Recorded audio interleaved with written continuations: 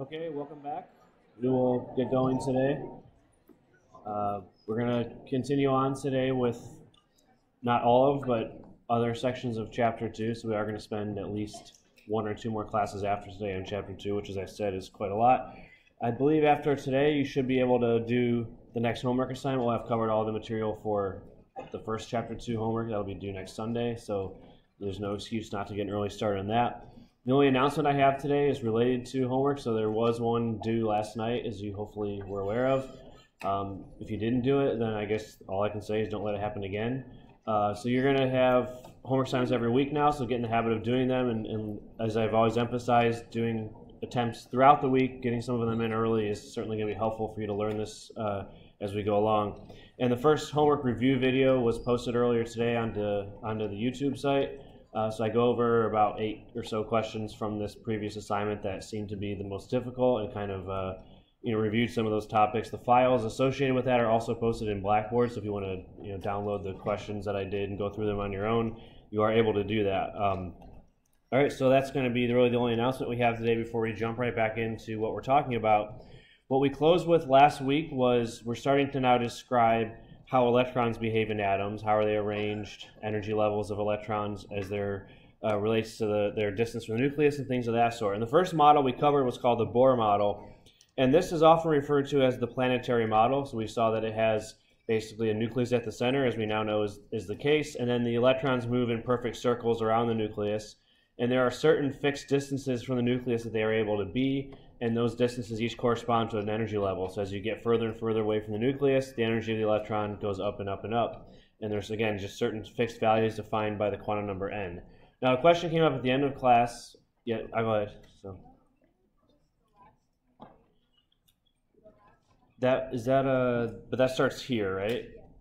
Yeah, so there will be overlap in the notes sometimes. So the question was, we didn't finish the last two slides from last time, and that was on purpose. I often give a little bit more notes for you guys to bring to class than I'm actually reasonably able to get through. So if that's the case, we will cover them in the next class. So there will be some overlap sometimes, as you'll see. But what we did finish with last time was a description of the Bohr model in sort of qualitative terms. The question came up, well, why doesn't the electron just crash into the nucleus if there's a negative charged electron and a positive charge in the nucleus? They should be attracted to each other. Why does the electron stay a certain distance from the nucleus and not just go into it? The Bohr model doesn't have a satisfactory explanation for that. So that was one of the things about the Bohr model that was sort of, unsatisfying, maybe not completely covered in that model. And we'll see today that that's one of the limitations of the Bohr model that we'll go through. But what we want to talk about today is, with the Bohr model of the atom, what are some of the equations that are involved with that? So now sort of getting at it from a more quantitative standpoint. So the first thing we'll talk about are the equations for the energy levels. So again, this is as the electron goes further and further away from the nucleus, the energy that's associated with that electron. There also is an equation that deals with the radius of each of the energy levels, each of the orbits, but we're not going to talk about that because it doesn't have a lot of physical significance for us. So we'll just talk about the energy levels today and in general in this course. All right, so the energy of a single level in the Bohr model, there's this constant minus 2.18 times 10 to the minus 18 joules. This one is not on your periodic table, so you're going to have to learn this one. It's not that hard, just one number. And then what's going to determine the energy level is actually two things.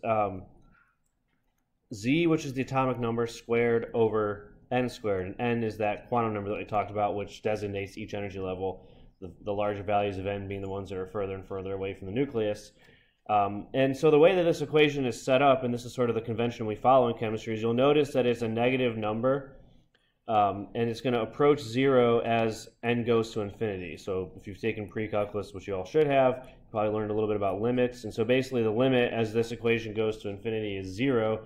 And then as you go closer and closer to the nucleus, and n gets smaller and smaller, you're going to get to larger and larger negative numbers. Now it's a negative number because the convention in chemistry and physics is that if you're talking about potential energy of interaction between two charged particles, which is what we're doing here, the proton in the nucleus and the electrons that are around the nucleus, that's going to be conventionally given as a negative number whenever you have two like charges that are interacting with, two opposite charges interacting with each other, as we do here.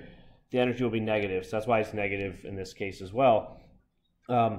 Now, one thing about this course that I should point out is that in this equation, as I said, we have two terms where Z is still defined as the atomic number. We defined that pretty early in the course.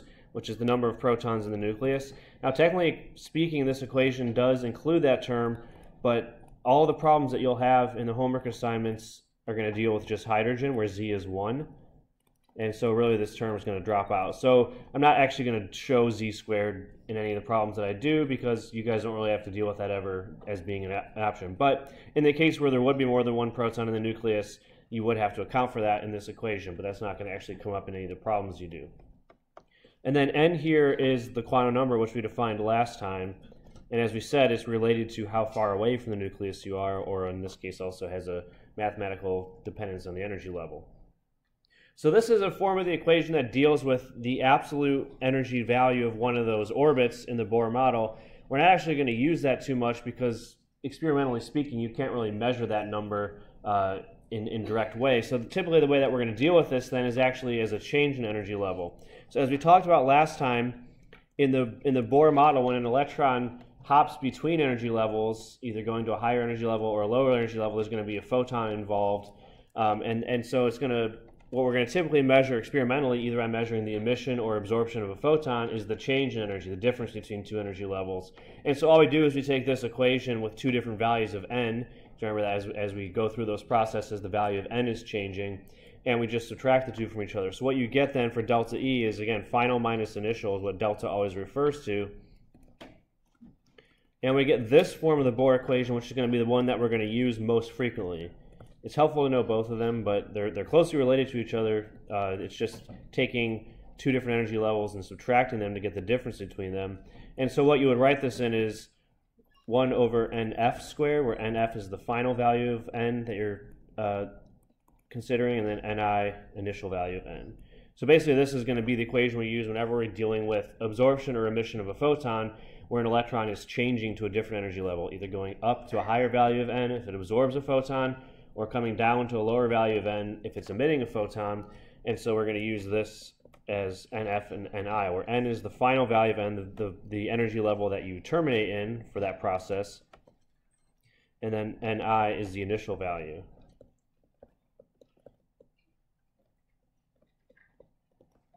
All right, so that's going to be sort of two forms of the same equation, the second one being the one that we'll likely use more often. Now, one of the ways that we can, anytime we come up with a new model, so the Bohr model being a model for the atom, you want to validate it in certain ways by measuring certain parameters and seeing, do these equations actually predict what we observe in reality? And one thing that they observed and predicted with the Bohr equation was what's called the ionization energy of hydrogen. Now we're going to talk about ionization energy in a lot more detail coming up soon, but basically what ionization energy is would be taking a hydrogen atom and removing an electron completely from it, so to form a hydrogen ion, H+ in this case. And for any element, this is what the ionization energy would be described as. It's removing one electron from that atom. All right, so this value here would be referred to as the ionization energy of hydrogen, whatever energy it takes to remove that electron completely. And you can use the Bohr equation to predict what that would be. And so the way you do that is, in ionization, basically what's happening is at the final value of n. So the electron is starting in n equals 1 in the ground state of the hydrogen atom, and then you're removing the electron completely. And in the context of the Bohr model, removing an electron completely means that you're going to a final value of n of infinity. All right? So basically, that's the situation where the electron is completely removed from the atom. And then we can use the equation I just gave you to predict what's the energy change associated with that, which should match with the ionization energy of hydrogen. So if we use this delta E equation, minus 2.18 times 10 to the minus 18 joules, this is the equation for a single atom of hydrogen. And then the two n values, nf squared minus ni squared. And we're going to use nf is going to be infinity, ni is going to be 1 because we're talking about the ground state of hydrogen. We could also predict ionization energies for other states of hydrogen where the initial value of n is not 1, but if we're doing it for ground state hydrogen, the initial value of n is 1, and we just plug those numbers in, so we get 1 over infinity squared minus 1 over 1 squared, which is the initial value. This whole thing goes to 0, it's 1 over infinity. And so what we get then is just that constant value that's out front, minus 2.18 times 10 to the minus 18 joules. So this number here represents the ionization energy of hydrogen, and it matches perfectly with what you would measure experimentally. So this was one way to validate the Bohr model, is that you can predict the ionization energy of hydrogen, and it matches perfectly with what you would measure using an experiment. So that was sort of some evidence that this equation had some validity. The other thing that it allows you to do, and this is how we're going to use it a lot in this course, is it allows you to predict the wavelength of absorption or emission for a hydrogen atom where the electron is moving between energy levels. So as we talked about when we were first introducing the Bohr model, one of the key observations that led to its development was the atomic line spectrum of hydrogen. If you excite a sample of hydrogen using a high voltage, and then you measure the light that the hydrogen atoms give off when they're excited, we got 4 very specific wavelengths that were observed in the visible range. Not a continuous spectrum like you get for white light, but what's called a line spectrum, where you get just a few discrete wavelengths. And this equation allows you to predict what those wavelengths are, and they match perfectly again with what you observe in the experiment. So it's further proof that this equation has some validity. So the key idea here is that the energy of the photon that's involved in one of these processes, absorption or emission, is going to be equal to the absolute value of the change in energy, delta E. All right, so we have an equation for delta E now that allows us to predict the change in energy as an electron goes from a lower to a higher energy level, or vice versa. Yes?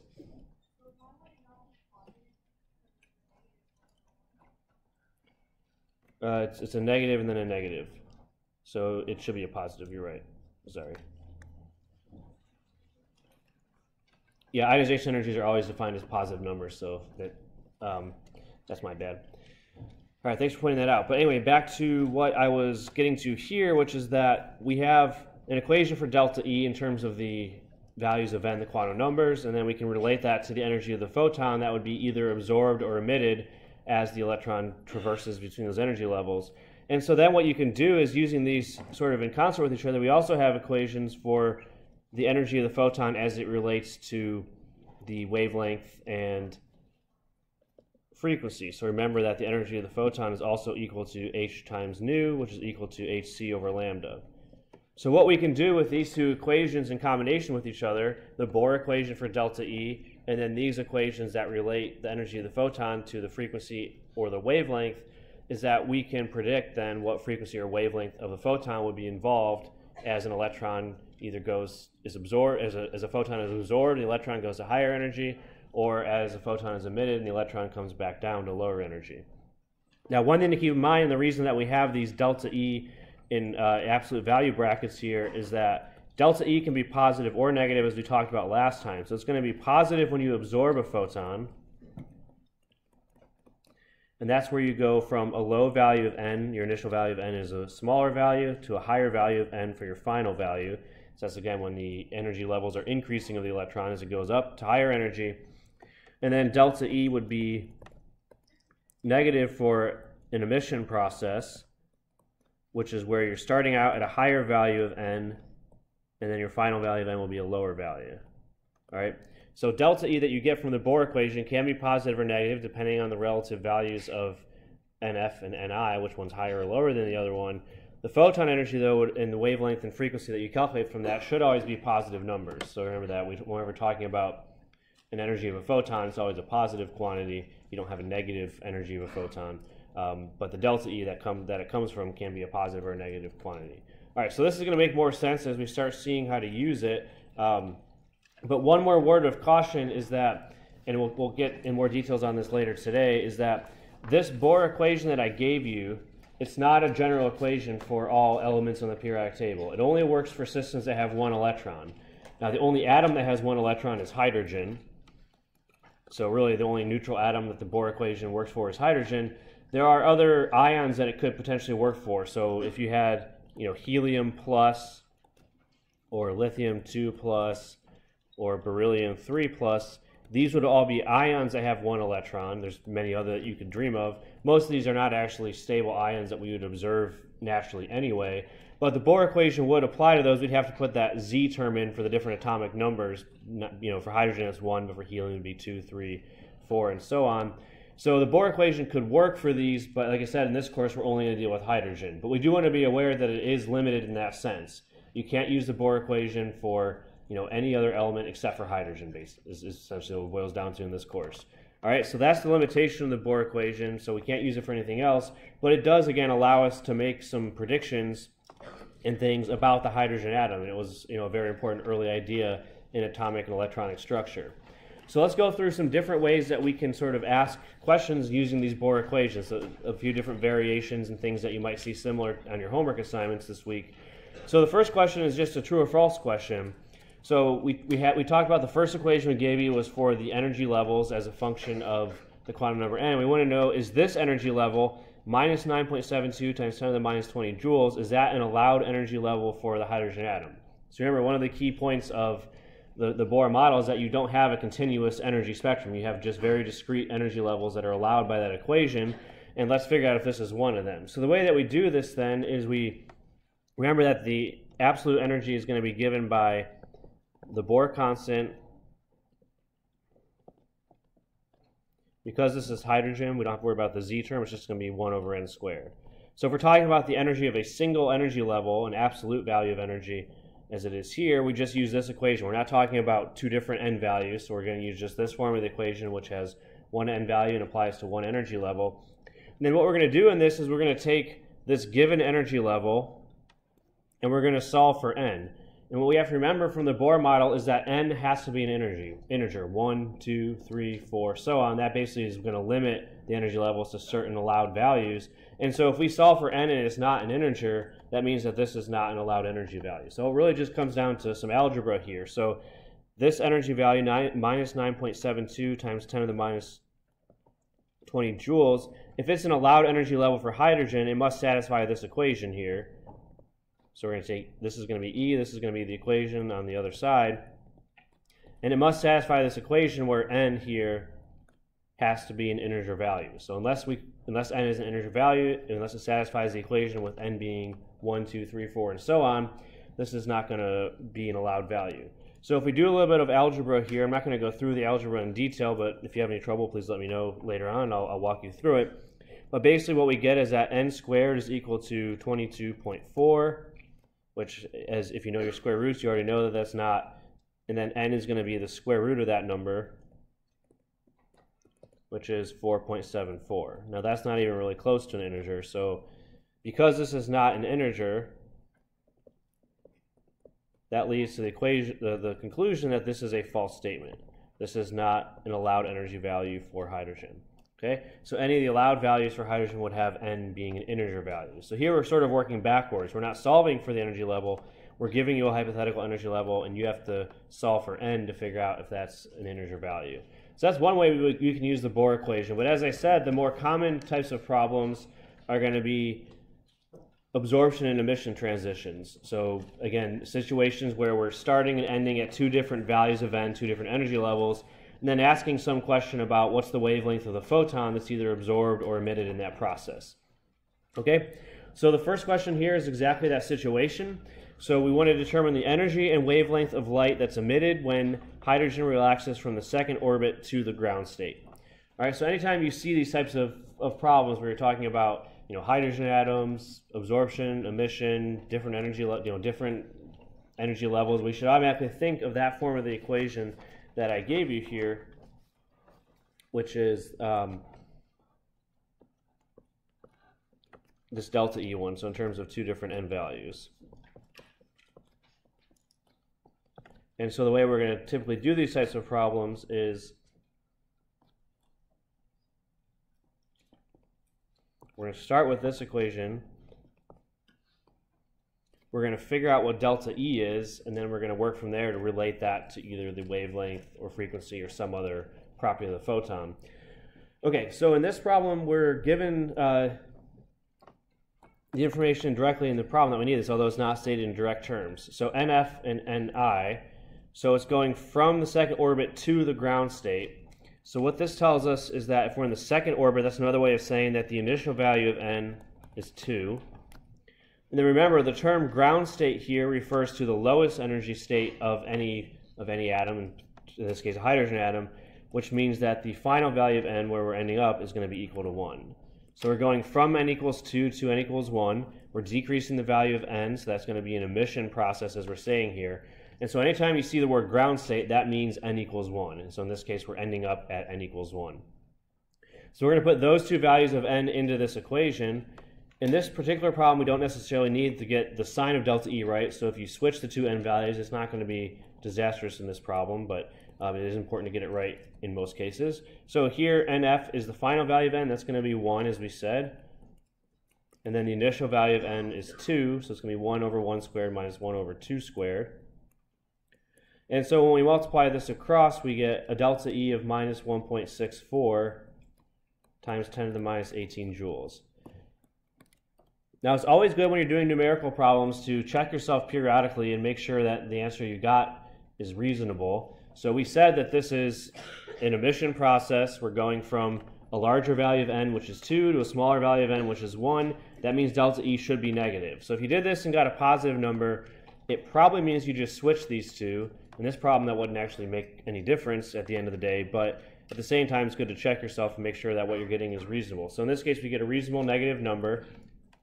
But what we're asking about is the energy and wavelength of light of the photon. That's what this problem is dealing with. And so we have to relate this delta E to the energy of the photon. And recall then that the energy of the photon, in this case the emitted photon, because it's an emission process, is going to be equal to the absolute value of delta E for the electron. So it's just going to be 1.64 times 10 to the minus 18 joules. All right?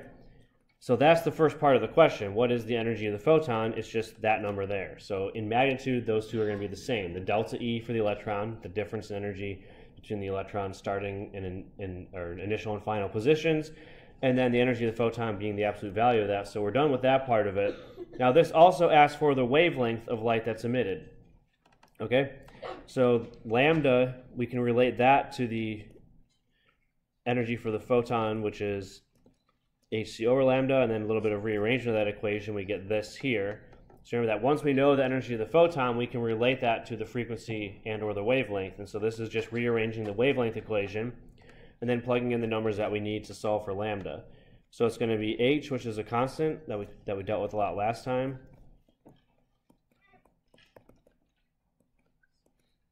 C, which is the speed of light. And then we're going to put in the energy of the photon that we just determined from the step above, which is 1.64 times 10 to the minus 18 joules. And so when we solve this out, what we get is 1.21 times 10 to the minus 7 meters. We didn't specify a unit here, but typically wavelengths would be in nanometers, so we're going to report that as 121 nanometers. And most likely, if this is multiple choice, that's what your answer choices would be in. Okay? So we have to convert this back to nanometers if that's what we have been asked to do. So this is a pretty typical type of problem in this section of the course using the Bohr model, where we're going to really have two steps involved. We're going to use the Bohr equation to find delta E, the change in energy for the electron, and then we're going to relate that to the photon energy and figure out either the wavelength or the frequency or something along those lines. So there's not a huge number of variations in these problems, but I want to make sure I go through as many of them as I can, and you'll see them on your homework assignment to get some practice. So any questions on this one before I move on? All right. Sorry, is there one? Sorry. 3 times 10 to the 8th, that's c, which is the speed of light. So in this equation is h times c divided by the photon energy, E. And so these are both constants, which you'll find in your periodic table. So we're multiplying those together and then dividing by energy to get wavelength. Yep.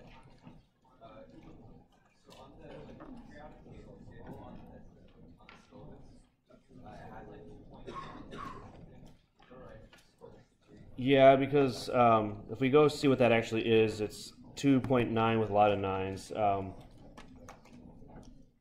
All right, so here it is,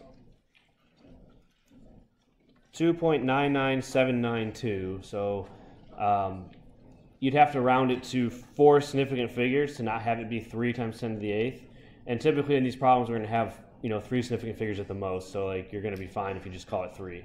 It's not going to change your answer by enough to cause you. Remember in Blackboard, even if it's a numerical problem, you have to type in the answer. We give you like a 1 or 2% window. So the difference between 2.998 and 3 is, I don't know, like 0.6% or something, or maybe 0.06%. It's a really tiny amount. So it's not going to affect your answer if you just call it 3. But it is a good question to bring up, but not going to have to worry about that. All right, anything else? All right, let's refocus then for another one. So next question is very similar along the same lines, but a slightly different setup. So here, hydrogen undergoes a transition from n equals 3 to n equals 5. And so the first part of this is a qualitative question. Is a photon emitted or absorbed during this process? And what is its frequency? Now, to figure out if a photon is emitted or absorbed, we don't have to do any math. We just have to remember the definitions of absorption and emission, how they relate to the n values.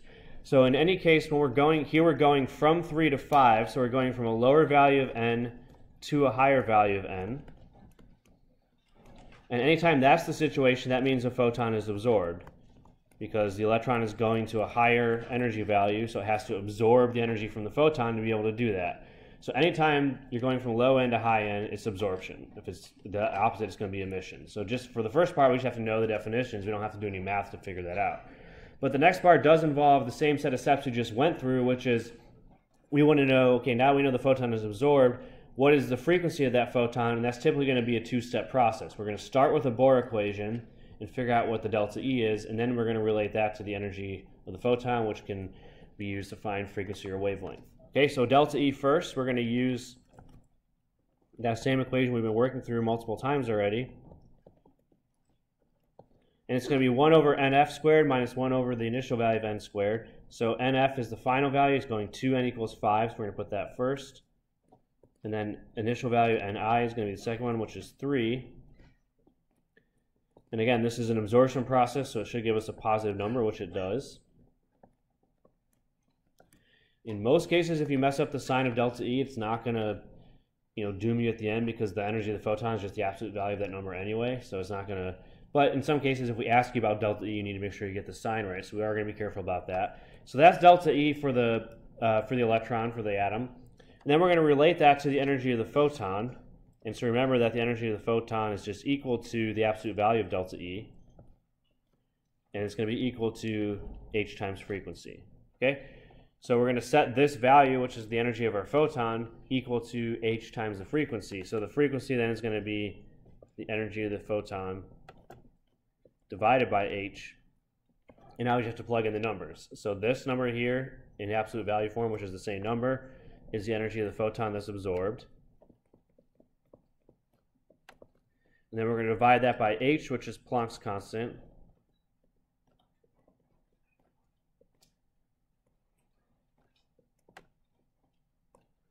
Now I realize I'm being internally inconsistent because I call c 3 times 10 to the 8th and I call h 6.626. That's just how I remember them, so it's just more like muscle memory at this point, so don't hold me over the fire for that one, please. All right, and so we have these two numbers that we're going to divide to get the frequency nu, which is going to come out to 2.34 times 10 to the 14 hertz. And so we are going to absorb a photon of that frequency in this process. So anytime you're going to a higher value of n, you're absorbing a photon. And then we can figure out the frequency, again, two-step process typically. Bohr equation followed by one of the two equations for photon energy that we learned last time. Okay, so just a slight variation on the previous one. We're in here, we're solving it for frequency instead of wavelength. And then the last one here is, I guess there's two more here, but only one of them involves math. So the Paschen series, so in these hydrogen atom transitions, people have studied them to death, and so you can measure transitions to different energy levels, and then everybody who studies those gets them named after themselves in an act of narcissism. So when Paschen studied transitions terminating at the third energy level, I don't know if he named it after himself, but probably, because scientists do. And anyway, that's referred to as the Paschen series, any of those transitions that goes from some value of n larger than 3 to n equals 3. So basically an emission process is what he's studying, and it goes from either n equals 4 to 3 or 5 to 3 or 6 to 3 and so on, and he measured the wavelengths associated with all of those and got that whole series named after him. So anyway, that's a little bit of stupid background that you don't need to worry about, but for this problem we have that background is necessary because we're observing a Paschen line at 1094 nanometers, and we want to determine then what energy level did that originate from, some value higher than 3 for the Paschen series. It's an emission process, so it's going to be from, again, 4 or 5 or 6 and so on. So here we're actually working backwards. Normally, as I said, we're going to, in a lot of cases, we're going to solve for the wavelength that's either absorbed or emitted. Here we're giving you that to you first and working backwards. One thing you're going to have to be able to do in this course, and you'll see it the more homework attempts that you do, is you're going to have to be able to work backwards in many of these problems. There's always, a forwards and a backwards way of doing things, and you have to be able to go in both directions to really understand it and be able to solve them. So here, as I said, we're giving you lambda first. And so the first thing we're going to do is we're going to actually solve for delta E. So remember that the absolute value of delta E is equal to the energy of the photon,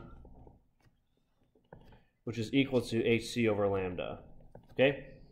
So here we have the energy of the photon. We can solve for that using the given wavelength, 1094 nanometers. Okay?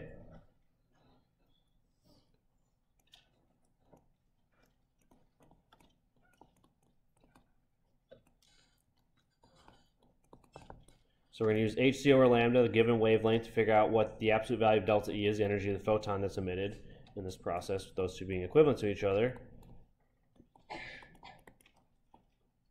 1094 nanometers, we have to put that into meters to get the units to work out. So as you'll recall, we have to always convert these. I'm not going to show the conversion, but this would come out to 1.094 times 10 to the minus 6 meters. And so that gives us a photon energy of 1.817 times 10 to the minus 19 joules. So that's the energy of the photon that's emitted. That's equal to the absolute value of delta E. In this case, we're telling you that it's atomic emissions. That key word is in the problem. And so because it's an emission, that means delta E has to be negative, less than 0, because we're going from a higher value of n to a lower value of n. So anytime it's emission, delta E is 0, which means that if we want the absolute value of delta E, the correct number with the sign included, it's going to be minus 1.817 times 10 to the minus 19 joules. All right, so this is delta E. Now we can use this in the Bohr equation to solve for the original value of n. Okay? So we have this delta E value that we just found.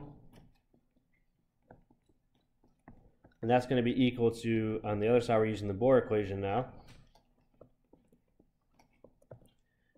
And we're looking for, again, it's 1 over nf squared minus 1 over ni squared. So the final value for Paschen series is always 3, third energy level. And then our unknown in this case is going to be what's the initial value of n that the electron started at. And if we did this right, we should get a value larger than 3 because it's emission. So we're going to solve for the initial value ni. And so I'm going to use the algebra machine to do this and not show all those steps. But what we should get if we do the math correctly is that ni squared, when we solve for that, is equal to 36. And that means ni equals 6. Okay? So that means this is a transition, 1094 nanometers, that starts at n equals 6 and ends up at n equals 3, which makes it part of the Paschen series, which you don't need to know. But anyway, that's how we would solve for it in this case. All right, so that's going to be how you do this one. Again, there's some ways to check yourself on this problem. If you got a number here that was smaller than 3, that must mean you messed up because this is an emission process, and emissions always start at a higher value of n. Or if you got a number that wasn't an integer, like 5.83 or something like that, that also means you must have messed up your math somewhere. So it's helpful to, give yourself some of those checks as you do these problems. Don't just, pick the answer that you think it is and just move on with your life. Make sure your answer is reasonable and that you're thinking about things as you do it. All right, so any questions on this one, just using the same concepts but working backwards? Yep. Well, it would be technically 6 to 3 because it's emission. So we're just looking for the level from which the transition originated. That's basically a fancy way of saying the initial n value. So that'd just be 6. Yeah. Whoever has it, just blurt it out because I can't see you. Yeah, there we go. Yeah. It says 1,094 nanometers, but why do we treat it as 1.094 nanometers? It's 1.094 times 10 to the minus 6 meters. Yes. So we're converting nanometers into meters, which we have to do to be able to use the standard form of C, 3 times 10 to the 8th meters per second. We lost 2 decimal places, though.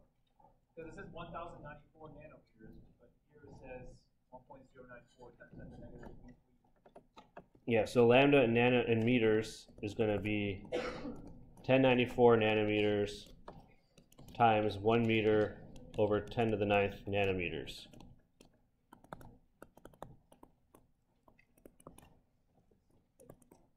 So it's basically 10 to the 3rd divided by 10 to the 9th, so it comes out to 10 to the minus 6 when you convert to meters. Okay, so it's unit conversion. We have to make sure we do that in all these problems because when we're using these photon equations, hc over lambda h nu, in particular, when we're using lambda, it has to be in units of meters before we put it in. So you have to make sure you convert it first. I skipped that step, but that's what you'd have to do first by dividing by 10 to the 9th. And that should give you 1.094 times 10 to the minus 6. Okay? Anything else?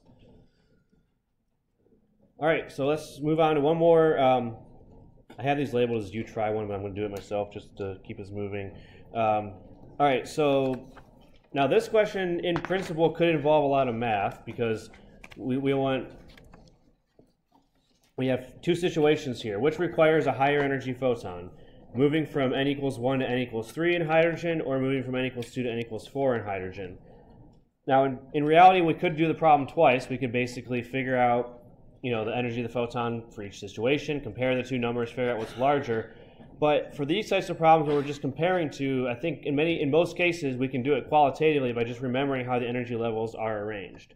So basically what we're going to do is recall that from the Bohr model, the energy levels start at n equals 1 and they go up to higher values of n, but they get closer and closer together as we move up. All right? So I'm going to try to draw these close to correct. It's probably not that accurate, but the key point is that as we go up to higher values of n, the levels get closer and closer together. And so if we're absorbing a photon to move from n equals 3 to n equals 1 to n equals 3 or 2 to 4, if we look at these two possibilities, which I'll do in two different colors here, n equals 1 to n equals 3, we're going basically between two non-consecutive values of n, skipping 1. And then if we do n equals 2 to n equals 4, we're also going through two non-consecutive values. And very clearly, because the energy levels get closer and closer together, this is going to be a larger energy gap than the second one. Okay. So this is going to be, again, n equals 1 to n equals 3 is going to be larger than the other one, which is n equals 2 to n equals 4. Here we're looking for the one that requires higher energy, and so the one that's clearly the higher energy of these two is going to be choice A here. All right, so we didn't have to do any math here. We could have done the math just like we did the last few problems and actually calculate the energy, but if you remember the qualitative arrangement of these, in this case, there's no question that this one's going to be a larger difference in energy. Because remember, the energy of the photon is equal to the difference in energy between these two levels. These two are clearly further apart than these two because the levels get closer and closer together as you move up. So for some of these questions, it's tempting to just, get your calculator out and go to town with the numbers, which you could do, but a lot of times it's faster and easier to just, think about the concept. So in this class, you're going to, to do really well in this class, you need to be able to relate the conceptual stuff that we teach you to the mathematical part, the numerical part that's going to be important as well. And if you can sort of link those two together, you can a lot of times understand the questions a lot more clearly and sometimes do them in a lot faster way than just trying to crunch numbers all the time. Yep? What are we going to up to n equals 10? What happens if we go up to n equals 10? Well, that would be an even larger value. So, I mean, the values get closer and closer together, but they're still always going to be higher and higher and higher. So it's going to be, 4, 5, 6, 7, 8, 9, 10. So n equals 1 to n equals 10 would be larger than either of these. There could be comparisons that are ambiguous, like is n equals 1 to n equals 3, is that larger or smaller than n equals 2 to n equals 6? That one's not as obvious because you're not going the same gap each time. But like for most of these that we give you on these, you can just draw a qualitative diagram like this, and it'll be easy to tell which of the energy gaps is either smallest or largest or whatever we're asking you. Okay? Anything else? Yeah. Yeah. What is the inherent reasoning behind the initial gap in energy levels?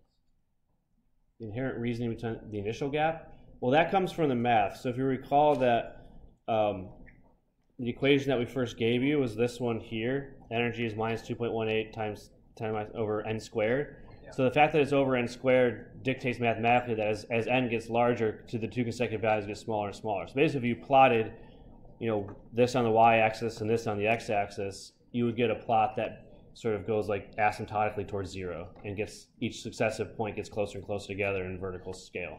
Well, I mean, like the natural reason, like what causes that? Why is it like that in the atom? That's because you have, there's opposite charges, protons in the nucleus, electrons around the nucleus, they're attracted to each other. Yeah. And typically, the force of attraction has I don't know if it's a distance or a distance squared dependence, but they all sort of work into having this n squared dependence. So as you get closer and closer to the nucleus, the energy of attraction gets larger and larger in magnitude, or more negative in sign. And as you get further away, it gets smaller and smaller. And the way it works out mathematically is to have this n squared dependence, which is why you see the trend that I show you. So it all boils down to forces of attraction between protons and electrons, and then the equations sort of bear out, you know, the relationships between successive energy levels that we're talking about now. All right, other questions? All right, so now we're going to start talking about, we went through the Bohr model the last half of last time, first half of this time. We've been talking about Bohr model and all these different equations. We're still going to, hold you responsible for those, but there are some problems with the Bohr model. It's not sort of the best model of the atom as it turns out. So it was a good starting point, and certainly it was good at predicting the energy levels, predicting the wavelengths of absorption and emission in the hydrogen atom. So, all those things matched up quantitatively very well, but there's some problems with it that we're going to talk about now, and some things that aren't quite right with it. So the biggest thing is that it doesn't work at all for multi-electron atoms. I already sort of warned you about that if you're going to use the Bohr equation for neutral atoms, it's only hydrogen. You could do it for some ions if they only have one electron, but anything that has more than one electron, which is the vast majority of things that we study on Earth, the Bohr model just doesn't work at all. So it doesn't predict the energy levels, it doesn't predict the wavelengths of the photons that are absorbed or emitted.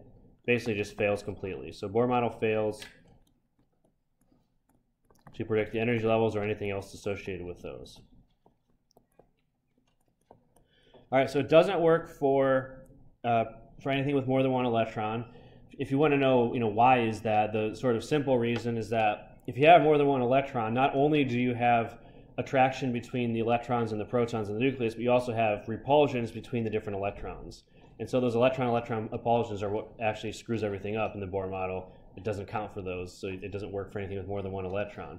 We'll get into that in more detail later, but what people tried to do is they first, they were sort of in disbelief. They're like, well, no, the Bohr model has to work. It's great. They sort of clung onto it. And so what they tried to do, was basically adapt the Bohr model. Basically, well, maybe the orbits aren't perfect circles. Maybe they are for hydrogen, but maybe for other things they're more, elliptical in shape. So they tried to model the Bohr model, be mathematically more complicated, but they tried to account for elliptical orbits, and it didn't work either. So that wasn't really the solution, okay? So that's what people tried. They tried to adapt the model. So as you do in the scientific method, if your model fails, you try to adapt it, try to refine it. And the first thing they tried, or one of the first things they tried, was to include elliptical orbits. So again, circular orbits is what the Bohr model had. Elliptical would be something more shaped like this. And they tried to model it in that way, using elliptical instead of circular orbits. But that didn't really improve the situation. So still for multi-electron atoms, elliptical orbits doesn't give a good picture either. So what they sort of settled on in reality was that the truth is that the Bohr model only predicts energy levels for one electron species. So it is still valuable for that. If you're studying hydrogen, the Bohr model is great, because if you want to know the energy levels in hydrogen or anything about the spectroscopic transitions, the absorption and emission of photons in hydrogen, the Bohr model is still great for that, but it only works for that or other one electron species. So that's obviously a big limitation, because there's one element that has one electron, which is hydrogen. There's 117 elements that have more than one electron. So that's a large part of the periodic table that the Bohr model can't model. And the reason is that what people started to realize was that this nice picture of circular orbits is simply not true.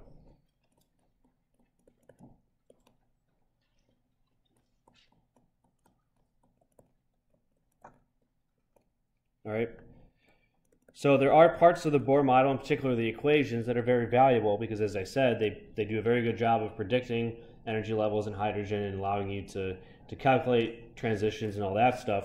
But the physical model of the Bohr model, the circular orbits, the nucleus at the center and the electrons sort of orbiting around that, that's completely wrong. That's not true at all. It's not how real atoms behave. So it's a nice, simple, convenient model, because it's a lot like planets orbiting the sun, and it's very simple to picture, it's very simple to rationalize.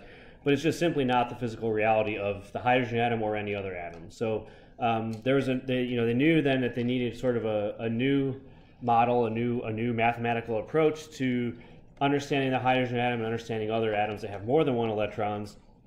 And sort of the unifying one that works is the Schrodinger equation. Now, mathematically, this is very complicated. You have to at least go through probably calculus 3 and differential equations. So, probably the only people in this room that could even fully understand the Schrodinger equation are the math majors that we have. If you're not a math major, the math is it's above my head for sure. So it's going to be above most people's heads that aren't actual math majors. So we're not going to give the full mathematical details, but we do want to introduce what it is and sort of some of the features of it. So what the Schrodinger equation looks like is H with a little hat on it, and I'll tell you what that means here in a second, times psi, another Greek letter, equals E times psi. Now you might be thinking, well, this is a stupid equation, that just means H equals E, but H here does not represent a number, it represents actually a set of mathematical operations. So the H part of the equation is called a Hamiltonian.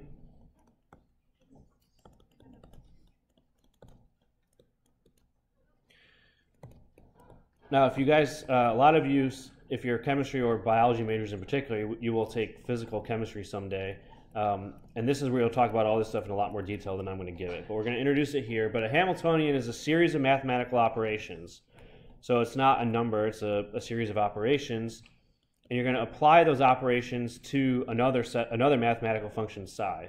So you're going to basically do mathematical operations on a function, which is psi, and we're going to define that in a second.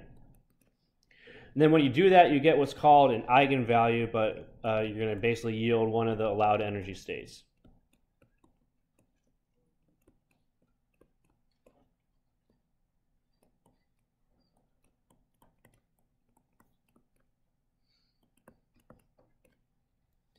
All right, so it does allow us to then, if you using the Schrodinger equation, we can figure out the different energy levels in hydrogen or any other multi-electron atom. It works as well. Mathematically, super complicated, but it allows us to do that. The real key part of this for us is this other part of the equation, psi. So E is still energy here. I'll write that out in case it's not obvious.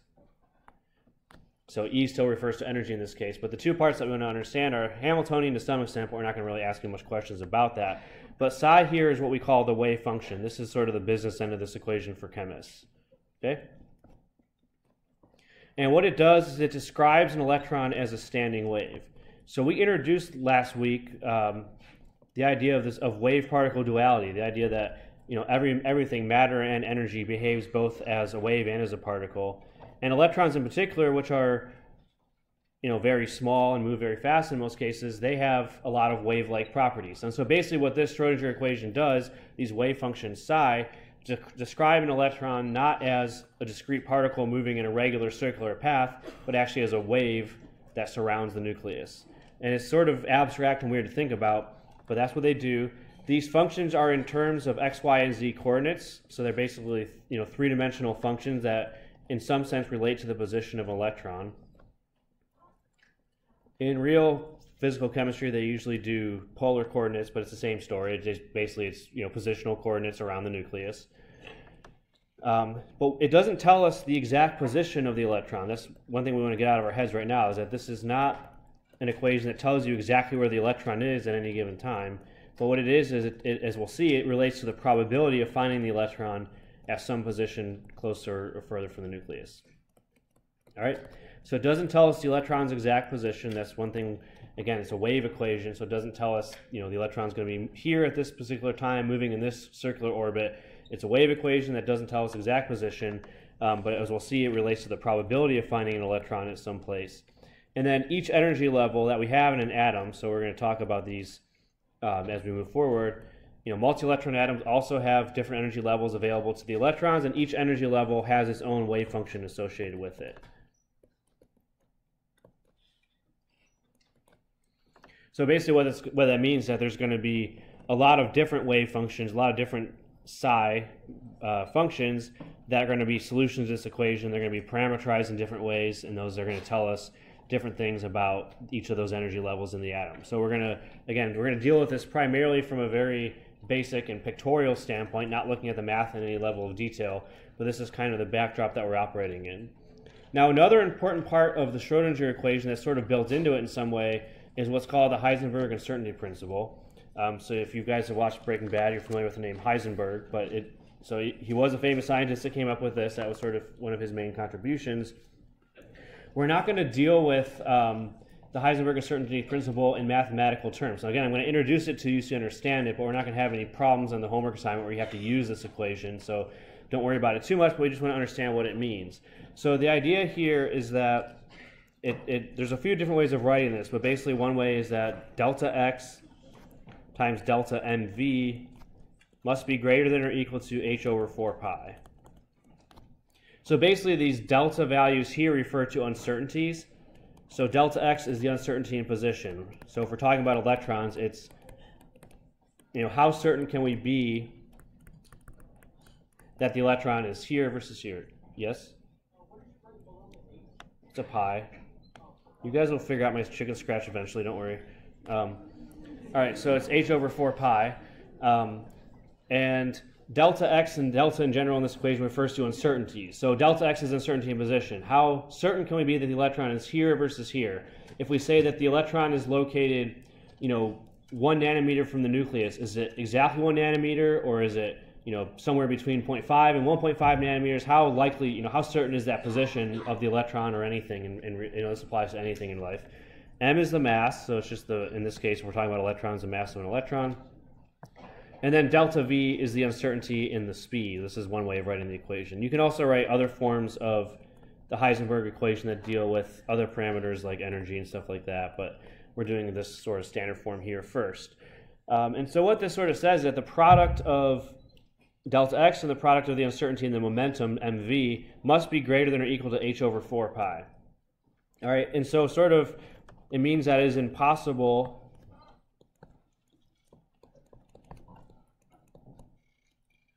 to simultaneously know the position and speed of an object.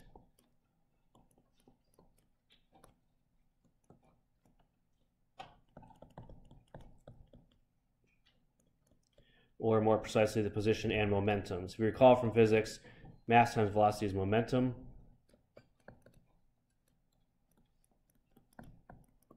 So it sort of limits. If you measure one of those things precisely, the position or the momentum, you can't measure the other one as precisely because the product of those two is limited by h over 4 pi.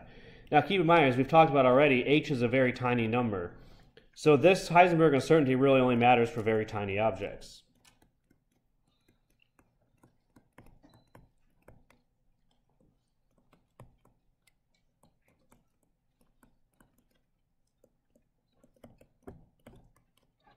So going back to the analogy I gave last week when we were talking about, what were we talking about? When I was talking about launching a baseball to the back of the room as fast as I could, that was sort of that was an example I gave of wave-particle duality, de Broglie wavelength. What would the wavelength of the baseball be?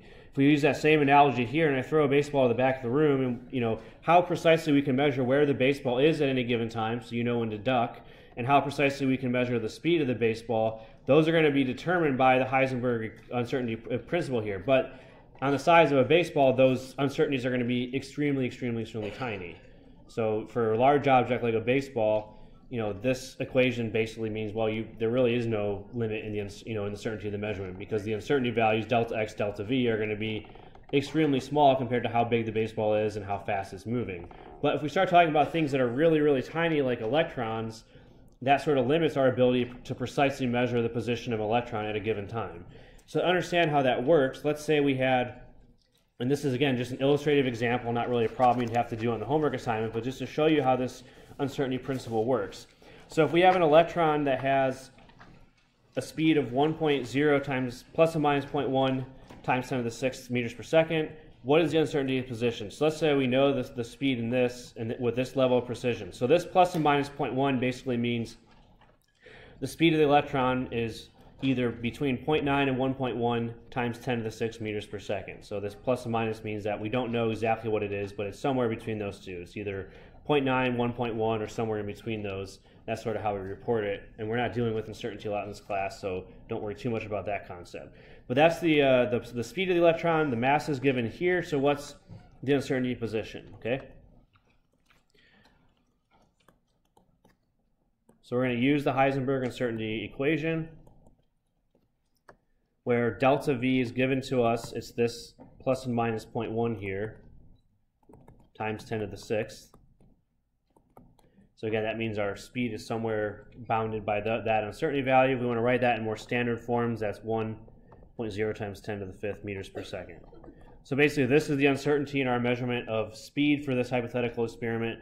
So let's see how well can we know the position of x. What's the limit of our uncertainty in x? We're just going to rearrange this. So it's going to be x is going to have to be greater than h over 4 pi times m delta v. All right. So we're going to put the numbers in that we have. H is Planck's constant, the same definition as always for h. And again, because it's a tiny number, this uncertainty principle only really matters for very tiny objects. 4 pi, which is also a constant, and then the mass of the electron we gave here is very small, so 9.11 times 10 to the minus 31 kilograms, given to us in the problem. And then the uncertainty in velocity, as we said, is this number here. It's how certain we are in that 1 times 10 to the 6th value. There's an uncertainty of 1 times 10 to the 5th meters per second.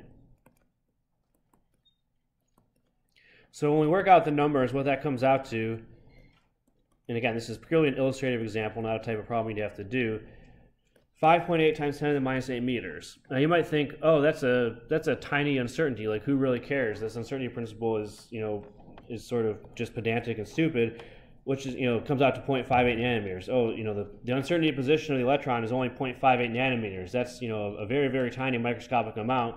Why does it really matter? Well, why it matters is that this number here, believe it or not, is 10 times larger than the hydrogen atom. Okay?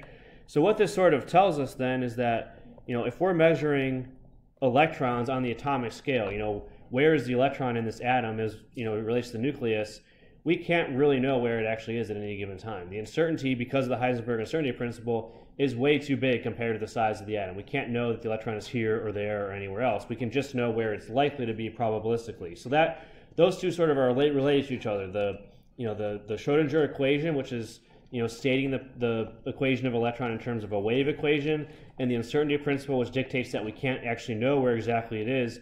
Those kind of go hand in hand in why we actually describe the electrons in this way. So it is fairly abstract, but the point is that we can't know where the electron actually is at any given time, so we describe it as a wave equation. And as we'll get into right now, the wave equation is related to the probability of finding the electron at a certain place relative to the nucleus.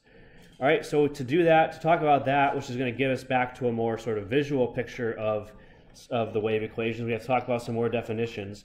So the way that chemists refer to wave equations is not usually as wave equations, but as orbitals.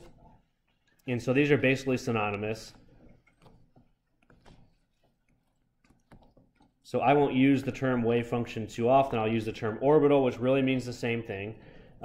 There's a slight difference in context. So the wave function is sort of, the mathematical equation psi. Orbitals we usually think of as the region in space where the electron is likely to be found, which is dictated by the equation psi. So they're related to each other in that way, but we kind of use them interchangeably. So an orbital is basically a synonym for a wave function. And what it allows us to do is, again, determine the probability of finding an electron somewhere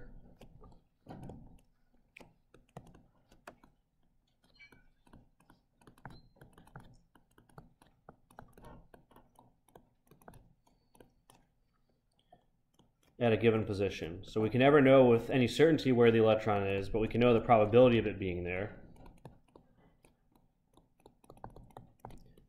And that comes from the wave equation, which is, again, synonymous with orbital. An orbital is usually sort of given as a picture, a region in space where the electron is most likely to be found. That's how we sort of think about orbitals in a chemistry context. Now, how those sort of relate to each other is we have two sort of probability terms we want to define here. So the first is just called probability density, and that's given by the square of the wave function. So the wave function by itself is very abstract and doesn't tell you a lot, but if you square the wave function psi squared, it gives you a probability of finding the electron at a given point in space. Okay?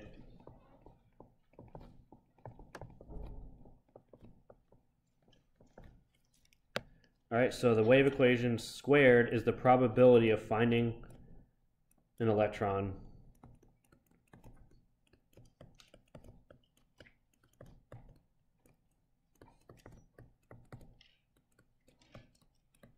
All right. So remember that these wave functions psi are in terms of x, y, and z. So you put a certain value of x, y, and z into this equation, and you calculate the probability of finding an electron at that exact position wherever you want to look for that electron. Now, as we'll see, it's not that useful to think about how likely is the electron to be exactly right here versus exactly right there. What we're more interested in is how likely is the electron to be a certain distance from the nucleus. Again, is it likely to be really close to the nucleus, further away from the nucleus? And so for that, we define what's called radial probability density, which is 4 pi r squared times psi squared. All right, so it's related to the probability density, but you also multiply that by 4 pi r squared, where r is the distance from the nucleus that you want to consider. So this is the probability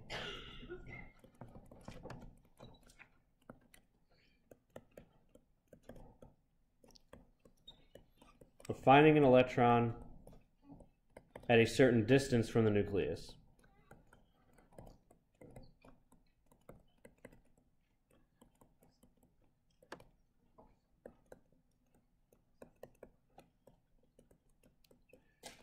All right, so it's helpful to appreciate the differences between these two. Probability density is the probability of finding an electron at a very specific point, right here. Radial probability density is the probability of finding it along the surface of a sphere at some distance r from the nucleus. So basically, you find some distance from the nucleus, you draw a sphere through that distance, and the radial probability density is the probability of finding an electron anywhere on that sphere. And that's actually a more useful parameter, because what we really care about in chemistry is how far away the electron is from the nucleus, not so much where exactly it is at any given time. All right. It's also helpful to then understand these graphically. We're going to do this first for the ground state hydrogen atom. We're going to come back to these later in more specific terms, but for now, let's just think about the ground state of hydrogen. So before we sort of thought about the ground state of hydrogen as, in the Bohr model as circular orbits around the nucleus, but the wave function model, the Schrodinger equation sort of states things in different terms, more in a probability sense. Now, if we plot psi squared, so I'll write this a little bit bigger since you can't see it very well. If we plot psi squared as a function of r, distance from the nucleus, it turns out that this actually goes to infinity as we get closer and closer to the nucleus, and then sort of tails off to 0. All right? So the wave function psi squared for hydrogen, it decreases with r. So as we get further and further away from the nucleus, the electron is less and less likely to be found there at a certain point, and it never goes to 0, though. Now it approaches 0, but it never quite goes there. So for example, if I had a hydrogen atom here at the front of the room, now we know that hydrogen atoms are tiny. They're on the order of half an angstrom, 0.05 nanometers or so. But there would be a non-zero probability that the electron in that hydrogen atom could be found at the back of the room. Now, the probability would be something like 0.001%, very, very small number, obviously, but it's not 0. So, that's what the Schrodinger equation sort of tells us. We can never know exactly where the electron is. We can just know the probability of it being somewhere. And as you can see, this probability never goes to 0. So actually, anywhere in the universe that electron could in principle be, but those probabilities get, increasingly smaller the farther away we get. All right.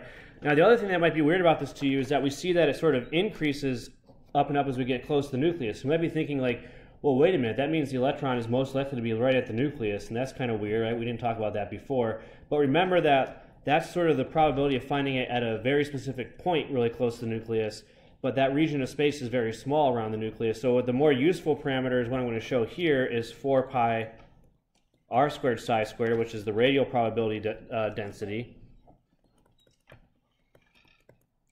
which would be the sort of distance at finding it a certain radius from the nucleus anywhere along that sphere.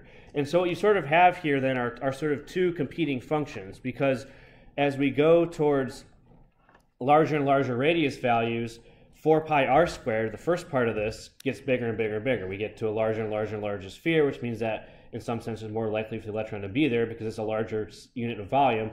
But we also see that the psi squared part of this function is going to decrease as we go to larger and larger radiuses. So basically we have two competing functions that we're multiplying together. A radius function that goes up and up and up, a psi function that goes down and down and down. And so what that leads to is a radial probability density that has a peak associated with it at some distance from the nucleus. So it's going to look something like this for hydrogen. It again never goes to 0, but it does have a value here, which is the most probable radius of finding the electron in the hydrogen atom. All right, so it's not that the most probable place for the electron is at the nucleus.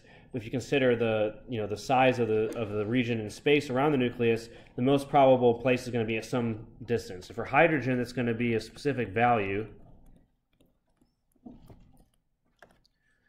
what we call the most probable radius, which is 0.529 angstroms. Angstroms being 10 to the minus 10 meters. So again, it's about 0.05 nanometers, very small. And so that's what the value is for the hydrogen atom ground state.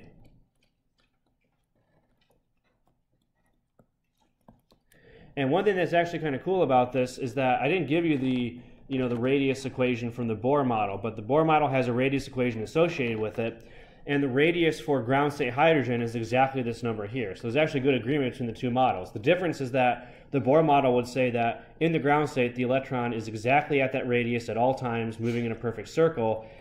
The wave function, the Schrödinger equation, would say that this is the most likely radius to find the hydrogen atom, but in reality it could be anywhere, really close to the nucleus, really far away from the nucleus. This is just the radius where it's most likely to be found. So that's kind of the difference between the two, even though numerically they work out to be the same. Now, usually the way that we define these distributions is not so much in these sort of mathematical terms. What we define is sort of a 90% probability region. So we'll take the area of this curve and we'll consider 90% of it. This shading is not going as well as I'd hope, but we're getting there. I need to still fix the settings on this because it's a new tablet. Anyway, so we would basically consider some value up to which what we call the 90% probability region. Now, I just shaded it approximately here, so I don't know if I did a good job or not. But basically, we would find some radius value here where the electron is likely to be at that radius or closer to the nucleus 90% of the time. And that's sort of how we define then the shape of the orbital, which we're going to really talk about more next time. But this is what we call the 90% probability region for the hydrogen atom. And the shape of that, as this diagram sort of shows up here, is going to be a sphere. So basically, if you're sort of plotting the probability distribution for hydrogen, it's going to have, the darker color means that it's more probable to find it there. The lighter color means it's less probable. And there's going to be some region in space where you're going to likely find the electron 90% of the time. And that's usually how we define what an orbital looks like. What shape is the orbital? How big is the orbital? We're going to talk about that, as I said, more next time. But for a hydrogen atom, 90% of the time it's going to be, I don't remember the exact number, but it's going to be some distance from the nucleus, and it's going to be within that sphere of some value. So again, the key point of all this is that wave equations, wave functions are a probabilistic model of how we sort of determine where the electron is likely to be around the nucleus, but we can't know exactly where it's going to be at any given time. All right, now again, what we want to talk about in more detail now are how do we sort of characterize the different energy levels, the different types of orbitals that we have in an atom. All right, so these all were related to the wave function psi, and the wave functions are very mathematically complex, but they all have certain parameters in them that are very simple. So that's sort of how we want to think about them. It's not in terms of the whole equation, but these parameters that go into the equation that define the different types of orbitals we have and the different energy levels that are present. So we're going to now talk in more detail about quantum numbers. We introduced one quantum number for the Bohr model, which is n. For real atoms, we actually have three or four. Four we need to consider. Three we'll talk about today. And basically what a quantum number is it's a series of integers. We'll see next time that one of them is not integers, but for a wave equation, they're all integers.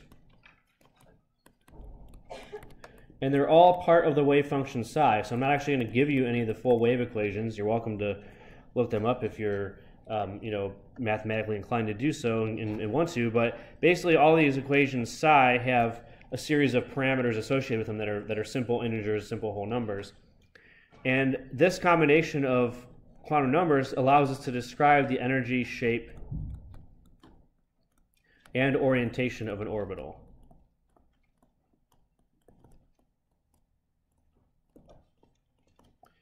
All right, and so thinking back to hydrogen, we said just now that the shape of the hydrogen ground state orbital is a sphere. And the reason is because when you solve the wave equation and get psi for the ground state of hydrogen, these quantum numbers that you come up with define a spherical shape in space. So again, it's mathematically kind of abstract. We're not giving you all those details, nor are we equipped to handle them.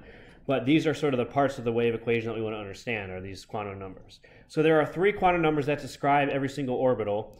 And the first one is n. So again, relationship back to the Bohr model. The first quantum number is still called n, and it still has the same allowed values, 1, 2, 3, 4, and so on. So basically, each set of quantum numbers, n, and we're going to give 3 of them, each set of quantum numbers defines an individual orbital. The first of those 3 quantum numbers is always n, and it can have a few different values, or many different values, starting with 1 up to 2, 3, 4, and so on. What's helpful for us to think about, first we have to know the relationship between the quantum numbers, but also what do they tell us about the orbital. And so what n tells us is it's referred to as the principal quantum number.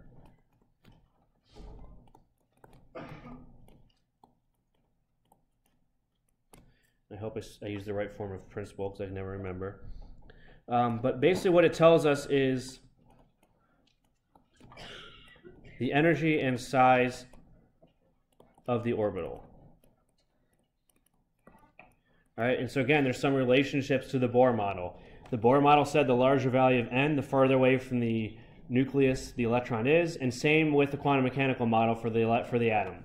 The larger the value of n, on average, not in absolute sense, but on average, the electron is going to be further and further away from the nucleus. Basically, the probability density shifts to values further and further away from the nucleus as the value of n gets larger, and also the energy increases as a result. A synonym for this is the shell number. So if you talk about the first shell in an atom, you're talking about the orbitals that have n equals 1. If you're talking about the second shell, that's n equals 2, and so on. All right, so we're going to use the word shell in some cases to describe this as well. The second quantum number is L, script L, so I'll sort of draw it like that, which is basically a lowercase l. And the values of the other 2 quantum numbers depend on the value of n. So they all depend on each other in some sense. So the value of L can range, it starts at 0 as the smallest value of L. And then the largest value of L is going to be n minus 1. So depending on what the value of n is for the wave function or for the orbital, that's going to determine which values of L you can have. And it's going to be all values in between, so 0 to n minus 1. So if n equals 2, it would be 0 and 1, and so on. So it's any value that fits in there. What this is technically referred to as is the angular momentum quantum number. So when you solve the wave equation, the Schrodinger equation, and get the wave function, the L part of the wave function, that parameter relates to the angular momentum of the electron. Not a very useful quantity in chemistry, but that's what it is. But what it is useful for us in the case of chemistry is that it tells us the shape of the orbital. Okay? All right, and again, the shape of the orbital for ground state hydrogen was a sphere, but not all orbitals are spheres. There's different shapes for orbitals. We're going to talk about a few of them next time. And so the value of L tells you what shape the orbital is. Is it a sphere or is it something else? Okay? Now, the other thing that L does is it contributes to the energy of the electron. Now, that's going to be true in cases when you have more than one electron. All right? So we want to make sure we understand this key difference here. If you have a one-electron system, just like the Bohr equation tells us, the energy only depends on n. But if you have more than one electron, 2, 3, 4, however many electrons you have, the energy of the electron and what orbital it's in is going to be determined by both n and L together.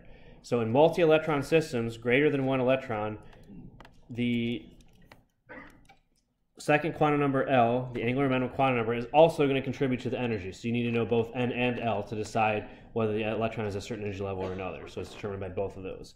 And then the third quantum number that defines an orbital is going to be called m sub L.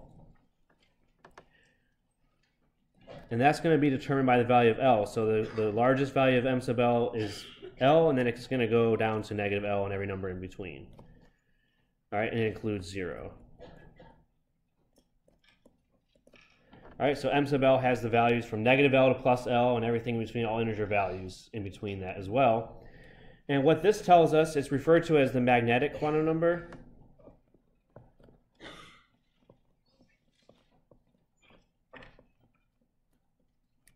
So this doesn't determine the energy of the electron at all, unless you're in a magnetic field, which we're usually not. So it doesn't really determine the energy of the electron, but what it does tell us about the orbital is the orientation of the orbital. So for orbitals that are not spherical shaped, which there are some we'll talk about, they can be arranged in different directions in space along the x, y, and z coordinates, and m sub L is related to that. So basically each m sub L value gives you a different orientation of the orbital in space. So those are the 3 quantum numbers that define an orbital. And then what we're going to close with today is a little bit more about some of these. We'll probably have to skip a couple slides here today. But the second quantum number, L, tells you what type of orbital you have. And so, as we said, L determines the shape of the orbital. So if you have an NL pair together, a value of N and a value of L together as part of the orbital, that's referred to as a subshell or sublevel.